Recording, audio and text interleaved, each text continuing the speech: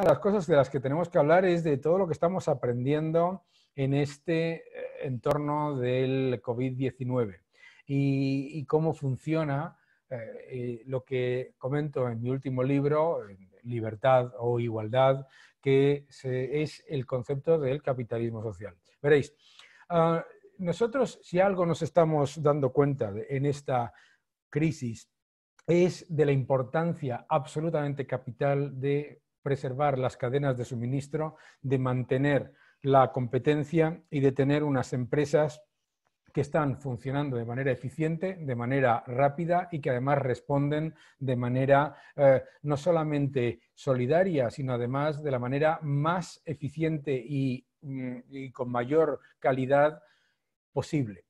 Nosotros estamos ahora mismo en una crisis que no es una crisis como las que hemos vivido tantas veces en el pasado, ¿no? Lo que hemos vivido en el pasado son normalmente crisis de demanda.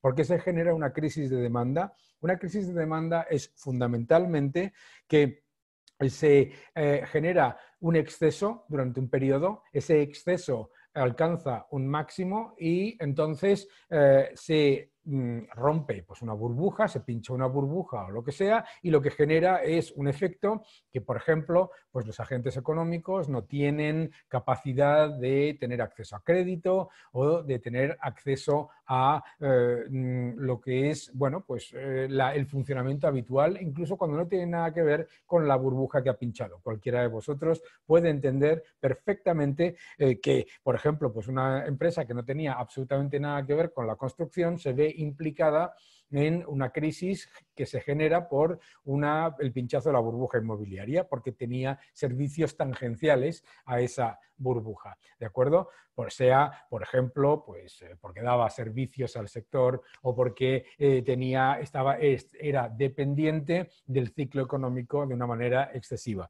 Esto no es una crisis de ese tipo. Lo que nos encontramos ahora mismo es una epidemia sanitaria. Esa epidemia sanitaria viene acompañada por una crisis que es fundamentalmente generada por falta de previsión y falta de atención y gestión de la pandemia, a la que viene acompañada la decisión de cierre de la economía por parte de los gobiernos.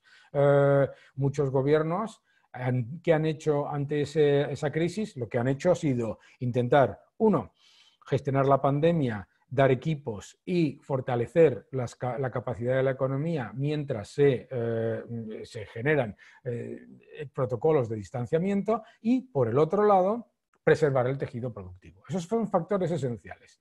En esta crisis se nos está muchas veces intentando decir una serie de mantras que voy a intentar, digamos, cerrar o por lo menos desmontar durante esta media hora que vamos a hablar, ¿no? El primero es la idea de que la crisis que vivimos actualmente viene por una especie de cuestión externa. No, es por el cierre forzoso de la economía por parte de los gobiernos. Si tú no preservas el tejido productivo y no mantienes la gestión de la pandemia, generas una mayor crisis a medio y largo plazo, porque solamente a un burócrata se le puede ocurrir la idea de que cerrar la economía durante 2 meses no tiene efectos de medio y de largo plazo. Nadie de vosotros que nos esté escuchando podría pensar semejante ridiculez. Y sobre todo se nos está introduciendo algo que me parece absolutamente clave que hay que desmontar, que es la disyuntiva de que aquí lo que hay que hacer es o atender a la crisis sanitaria o a la economía. Es una disyuntiva completamente falsa. No solamente la inmensa mayoría de los países líderes en gestionar la pandemia están gestionando el mantener el tejido productivo y preservar las cadenas de suministro como factor esencial, sino que además no hay prácticamente ninguna economía mundial que haya abandonado completamente la economía a su suerte, dejándola como mucho, como ha sido el caso de Italia o de España, dejándole como mucho la oportunidad, si tiene capacidad, de endeudarse. Por lo tanto, la disyuntiva entre economía y sanidad es completa y absolutamente falsa. Es como decir que si tienes un problema en un organismo, el mundo es un organismo, lo que tienes que hacer es parar el corazón para solucionar el resto. No, el corazón, que es la economía, tiene que seguir funcionando. Es muy importante también entender otro factor clave. La razón, si hay algo que ha demostrado esta crisis, es que lo que está realmente funcionando, lo estamos viviendo todos en este rato en el que estamos participando, en esta agradable charla. Estamos viviendo en un entorno razonablemente confortable, estamos viviendo el confinamiento de una manera razonablemente confortable y con todos los bienes y servicios a nuestra disposición. Es decir, lo que nos muestra esta crisis es que lo que necesitamos son muchos más Mercadonas, muchos más Inditex, muchos más Amazons, muchos más Zooms y muchos menos políticos intervencionistas que se arroguen la decisión de qué es lo que tiene que pasar o no tiene que pasar, fundamentalmente porque han sido esos mismos políticos los que han negado la epidemia, son los mismos que han gestionado mal la pandemia. Esos, todos, no estamos hablando de unos y de otros. Algunos lo están haciendo mucho peor, otros lo están haciendo un poco mejor. Pero desde luego lo que está bien claro es que la solución a los problemas económicos que se puedan generar no va a poder venir de aquellos que no sufren ninguna de las consecuencias negativas de las decisiones que toman. Es decir, si ahora mismo cualquiera de vosotros está utilizando la plataforma Zoom y esto no funciona, la empresa y sus empleados y sus gestores sufren las consecuencias negativas de que nosotros colectivamente decidamos no volver a utilizar Zoom. No es el caso, porque está funcionando maravillosamente. Pero si yo decido qué es lo que tiene que ocurrir y me equivoco y no sufro ninguna de las consecuencias de equivocarme, no se me puede plantear como solución que sea yo el que acapare todavía más poder económico. El capitalismo nos ha demostrado que ante situaciones de crisis como la que hemos vivido primero en China con el shock de cadenas de suministro, le añadimos el intervencionismo, entonces es cuando generamos una verdadera crisis y una verdadera calamidad económica. Hoy, mientras estamos hablando, hemos recibido la malísima noticia de que en España aproximadamente el 40% de la población activa está bajo ayudas por desempleo, es decir, autónomos que han cesado su actividad, desempleados y las personas que están bajo ERTES. Pensad por un momento. ¿Qué es lo que hubiera pasado en esta crisis si todas las cadenas de suministro, todas las cadenas de distribución y todas las cadenas de formación de precio estuviesen gestionadas por el poder político? Ahora mismo, aparte de tener una crisis sanitaria, tendríamos hambruna y desde luego probablemente no funcionaría la luz. Esto es absolutamente clave entenderlo. Es clave entenderlo porque nos están intentando vender dogmas. El primero, la razón por esta crisis demuestra que el capitalismo no funciona. No, señor, esta crisis lo que está demostrando es que si hay algo que no funciona es el estatismo, es la dependencia absoluta de las decisiones de personas que no tienen ningún riesgo y no toman ningún riesgo a la hora de equivocarse. Eso es absolutamente clave. El estatismo es lo que nos está llevando, entre otras cosas, a que desde la ignorancia y la arrogancia hayamos decidido conscientemente en algunos países de la Unión Europea y del mundo ignorar el ejemplo de los países que estaban ya trabajando sobre la pandemia y ya trabajando para gestionar la crisis. Ignorar lo que estaba haciendo Corea, ignorar lo que estaba haciendo Singapur, ignorar lo que estaba haciendo Taiwán, ignorar lo que estaba haciendo Austria, ignorar lo que estaba haciendo Suiza. Esto es clave, porque una de las claves fundamentales del capitalismo es que pereces si no aprendes de tus errores y además si no te adaptas a la realidad de lo que tus competidores están haciendo de manera más eficiente y, y con mayor calidad y con mejor nivel de distribución. Otra cosa que nos están intentando decir durante esta crisis es que este es el momento de que los estados gasten. Este es el momento de lo que estados gasten. Ahora es el momento de que los estados gasten para solucionar las cosas. Un momento, por favor. Que yo sepa, Los estados de la Unión Europea consumen alrededor del 40% del Producto Interior Bruto de sus naciones. Que yo sepa, no existe ningún país en la Unión Europea donde el gasto no sea ya muy alto. Por otro lado, la idea de que es el momento de que los estados gasten parte de la premisa falsa de que el cierre forzoso de la economía ha sido una especie de cosa que ha bajado como un ovni del cielo. No, señor, ha sido una decisión gubernamental. ¿De acuerdo? Los estados, por supuesto, van a incurrir en una serie de gastos y esos gastos tendrán que gestionarlos como cualquier otra persona. Pero esto no es una crisis por falta de gasto. Os vuelvo a recordar que Corea, con un 10 puntos menos de gasto sobre PIB que España, gasto público sobre PIB, y con menor gasto sanitario per cápita, tiene una cantidad muchísimo menor de muertos y muchísimo menor de infectados. No es solamente el caso de Corea, sino de nuestros vecinos en Portugal, que llevan haciendo recortes significativos presupuestarios y lo han hecho bastante mejor. Por lo tanto, no es una cuestión de gasto. No se hubiera solucionado la mala gestión, no se soluciona gastando más. Pensadlo por un momento de la charla que acabamos de escuchar maravillosamente de Patricia. Imagínate un líder que ante el fracaso de sus decisiones decide que la solución es gastar mucho más en lo que ha fracasado. No, señor. Lo que tenemos que hacer es aprender de lo que realmente está funcionando. Lo que está funcionando es precisamente la colaboración público-privada y la gestión de las cadenas de suministro por las empresas eficientes. ¿Qué otras cosas se nos están diciendo de manera, diría yo, subrepticia durante esta crisis? Hombre, ahora, claro, va a tener que ser el Estado el que recapitalice a las empresas, el Estado va a tener que tomar posiciones dentro de las empresas, va a tener que comprar o nacionalizar empresas, ¿no?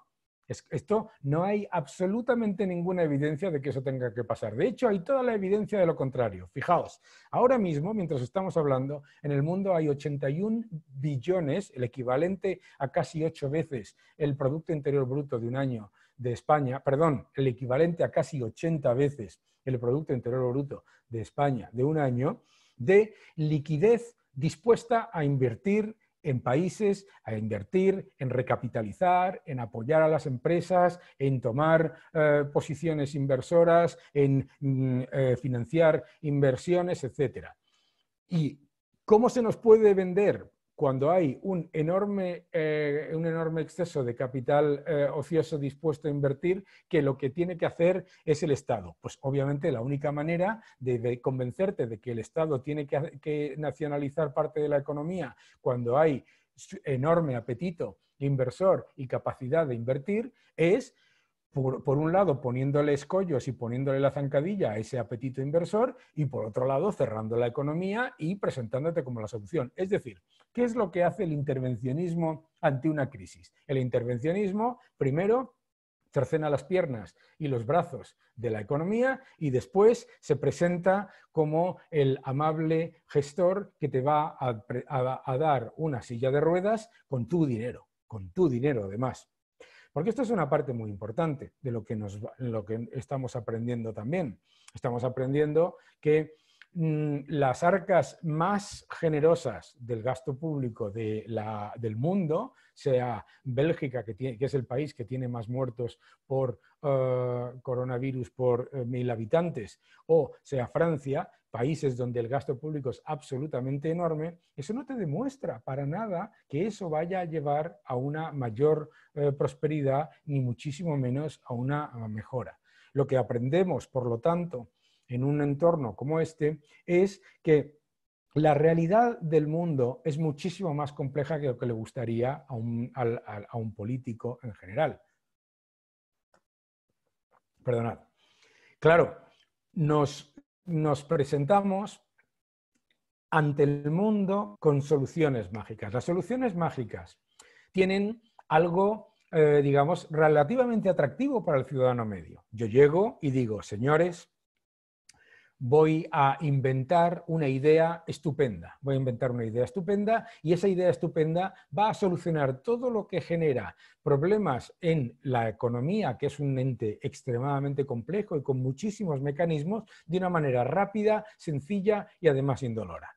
En mi libro, en Libertad o Igualdad, una de las cosas que desmonto es, por ejemplo, esta idea mágica que se nos está intentando implementar de que todo se soluciona imprimiendo dinero. Oiga, si hay un problema de dinero, lo que hay que hacer es imprimirlo, ¿de acuerdo?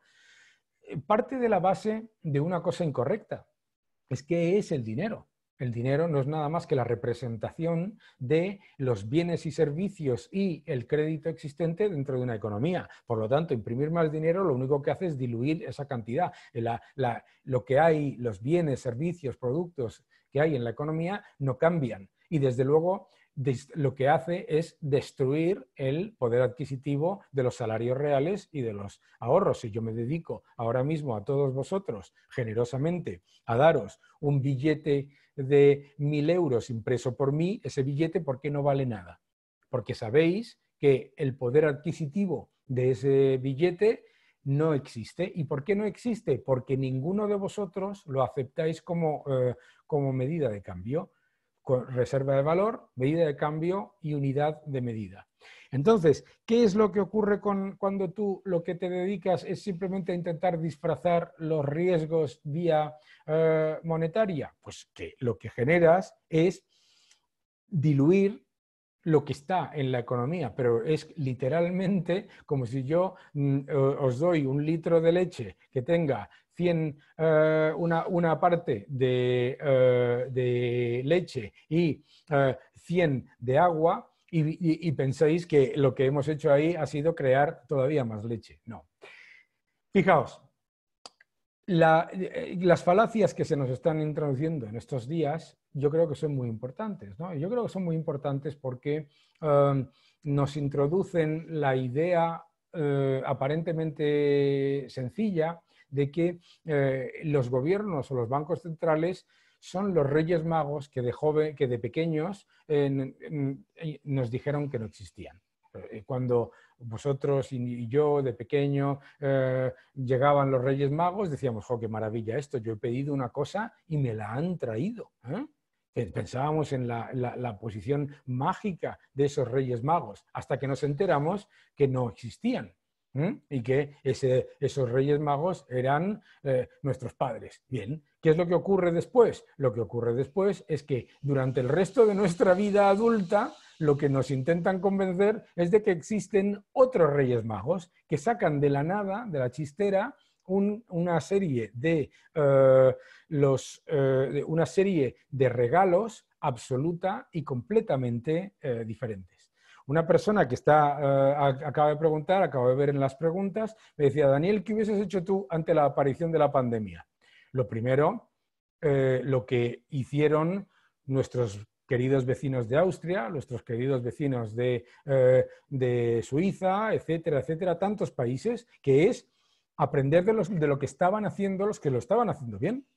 Es decir, a mí lo que nunca se me hubiera ocurrido hacer es ignorar o todavía más negar lo que estaba haciendo Corea del Sur, Taiwán, Singapur y todos los países más cercanos a esa pandemia, ¿no?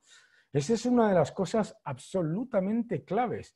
La idea de que nosotros vamos a ser mejores porque estamos en la Unión Europea o en un país desarrollado es una idea que solamente viene de una enorme arrogancia y de una enorme ignorancia.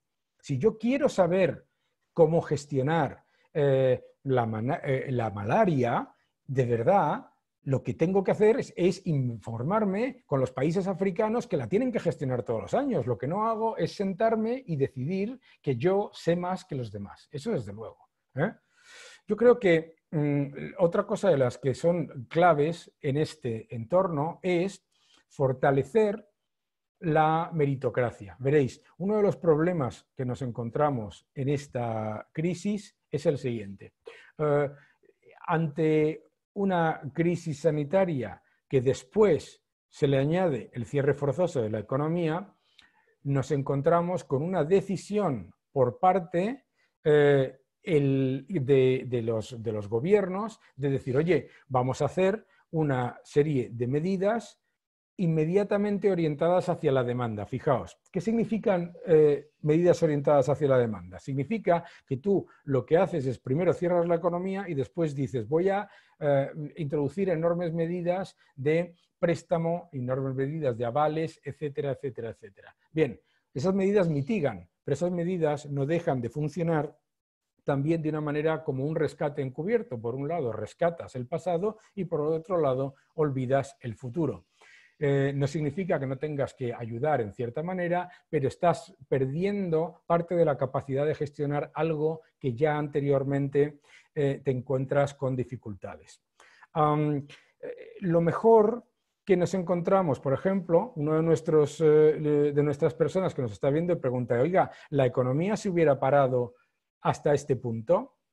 Pues no necesariamente. Y incluso, esto no es la clave. La clave no es hasta qué punto se parase la economía.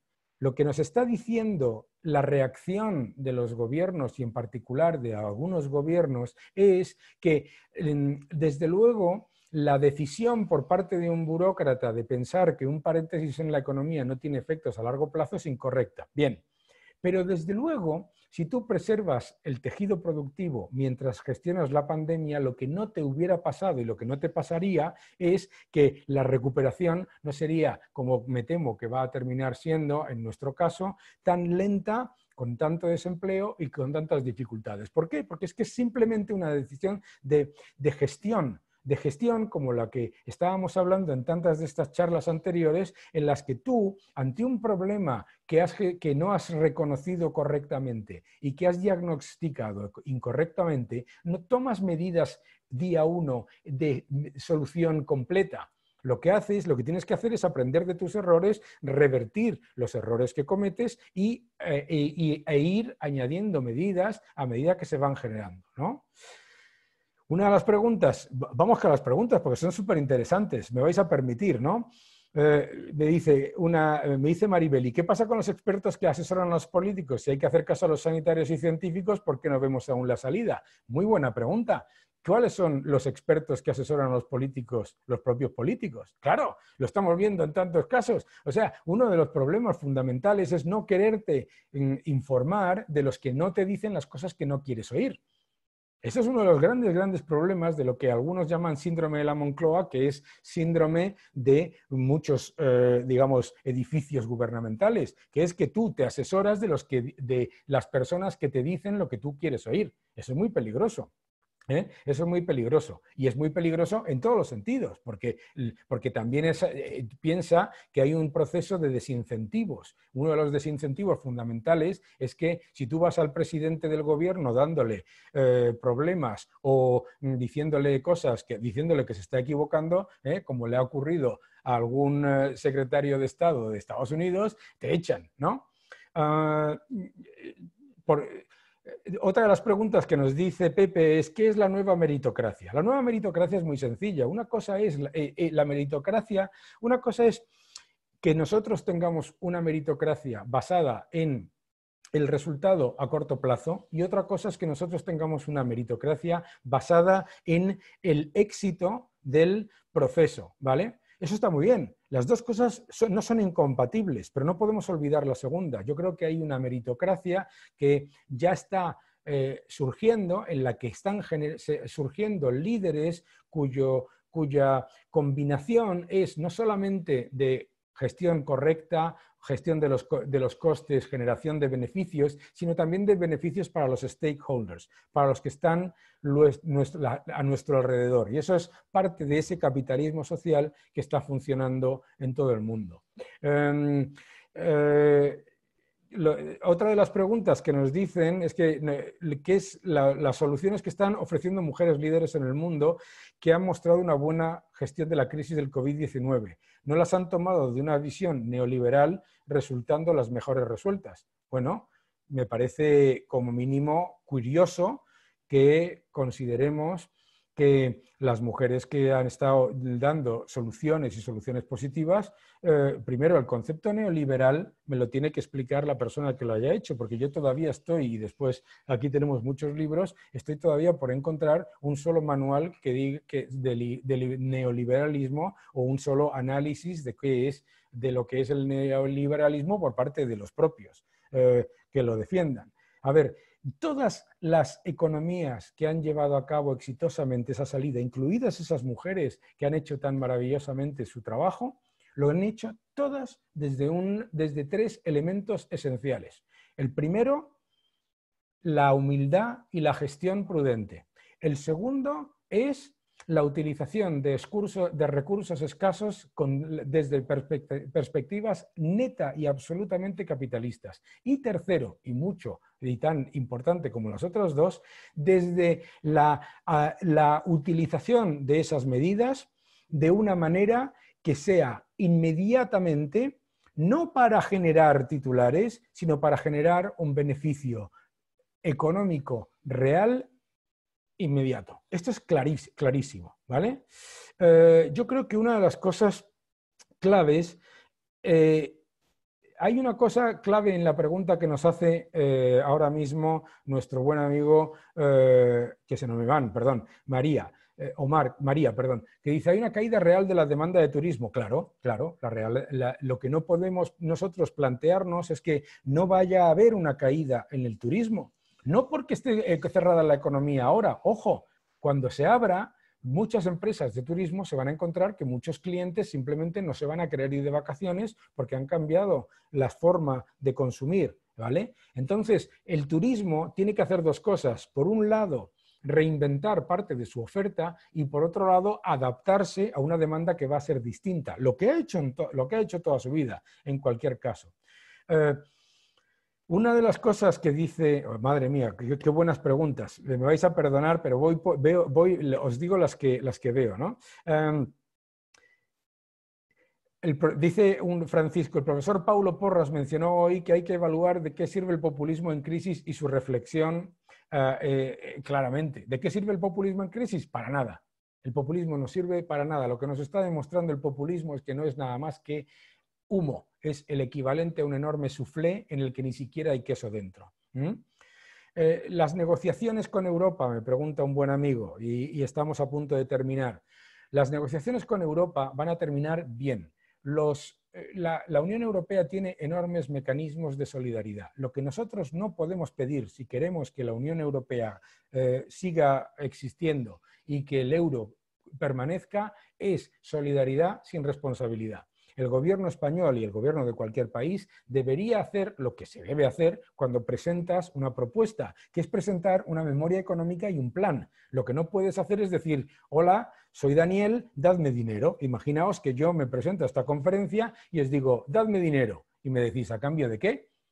Y claro, yo os digo, no, hombre, para mí, yo ya lo decidiré para qué. Yo creo que tenemos que, precisamente para preservar la Unión Europea y la fortaleza del euro, lo que tenemos que hacer es mostrar una solidaridad con responsabilidad, ¿vale? Una de las preguntas me dice, nadie está criticando la labor de los funcionarios. Ojo, los funcionarios están haciendo su trabajo. Estoy criticando de manera muy importante la labor de aquellos políticos que están tomando decisiones en contra de las recomendaciones del tejido empresarial, de las recomendaciones de la economía real, de los autónomos, etcétera, y además ignorándolas. Esto es muy importante, ¿de acuerdo? Otra pregunta. Yo creo que es que hay muchísimas preguntas, ¿vale? Me vais a permitir entonces, como tengo que cerrar y no quiero dejar, deciros básicamente tres cosas importantes. Vamos a ver. España es mucho más grande que sus problemas, muchísimo más grande que sus problemas. Cualquiera de vosotros que está en esta charla ha visto a España salir de dificultades de las que no nos podíamos ni imaginar que íbamos a salir. Yo salí de la carrera en el año 91, en un año en el que nos creíamos que éramos los mejores. El año 92 pensábamos que este país lo petaba. El año 93, ¡pumba! crisis de la muerte, ¿vale? Una crisis brutal, además una crisis autoinfligida por exceso de optimismo. La mejor manera de enfrentarse a una crisis es precisamente no caer ni en el exceso de optimismo, ni, como decía antes nuestra amiga Patricia, en rodearse de personas que lo que te digan es exactamente lo que quieres oír, porque entonces siempre te vas a equivocar. Como gobernante, siempre te vas a equivocar. Lo bueno que estamos viendo de gobernantes líderes que están llevando a cabo las cosas de manera correcta es que ¿qué están haciendo? Primero, reconocer sus errores. Segundo, aceptar y tomar en consideración las recomendaciones de las personas que les dicen las cosas en negativo, no de las personas que le dicen muy bien, presidente, muy bien o muy bien, ministro, como sea, ¿no? Otro de los factores que yo creo que es absolutamente clave es, al final estamos en una economía que, como va a salir fortalecida, es con mayor cooperación, mayor interacción, mejor colaboración y además un fortalecimiento del proceso de conocimiento. Tenemos la enorme suerte de que, pensadlo, entre enero y marzo hemos sido capaces de acumular toda una cantidad de información absolutamente valiosa para enfrentarnos a una crisis. Esto es clave, porque entramos en crisis, como todas las economías de todos los tipos del mundo. Algunas están en crisis constantes, como es el socialismo, y otras están en crisis de vez en cuando. El caso de esto es que vamos a entrar en crisis, pero vamos a salir. Y vamos a salir más rápido que del anterior y más rápido de la anterior. No sé si lo sabéis, pero en los últimos 50 años las crisis, es verdad que son relativamente más prolongadas, perdón, son relativamente más cercanas, pero mucho menos prolongadas, y además de todas ellas se sale con mayor fortaleza. Entonces, lo que tenemos que ser conscientes es que tenemos el talento, tenemos las empresas, tenemos los profesionales, tenemos el capital, tenemos todos los ingredientes para que ante este reto salgamos no fortalecidos, sino mucho más fortalecidos. Lo único que necesitamos es que los gobernantes que se han equivocado reconozcan su equivocación, los gobernantes que se han equivocado dejen de poner escollos, así de sencillo, y que además esos gobernantes que se han equivocado tengan ese proceso de humildad que tienen los grandes gestores líderes, que hablabas antes en una de vuestras preguntas. Esos grandes gestores líderes, que la razón por la que siguen siendo gestores líderes es por lo que han aprendido de sus errores. Uno de los graves problemas que tenemos tanto en España como en la Unión Europea es que nunca hablamos de nuestros fracasos, y no son nuestros fracasos los que nos llevan a fortalecernos, a aprender de ellos y salir mejor. Entonces, si pensamos que nadie se equivoca, el gran problema es que nos vamos a meter en mayores problemas posteriormente, ¿vale? Una de las cosas que yo creo que vamos a mejorar, y vamos a mejorar de manera muy clave, es tener la solidez de una estructura empresarial en la que el crecimiento va a ser mucho más sólido, muchísimo más sostenible, y además la tecnología, la sanidad y la colaboración público-privada nos va a fortalecer de una manera muy importante. Ya os digo, España es mucho más grande que sus problemas, cualquiera de nuestros países es mucho más grande que nuestros problemas, y lo que tenemos que hacer es permitir que todo ese talento, todo ese capital y todas esas empresas se pongan a trabajar para que la salida de la crisis no solamente sea mucho más sólida, sino además mucho mejor para todos. Estoy convencido de que va a ser así.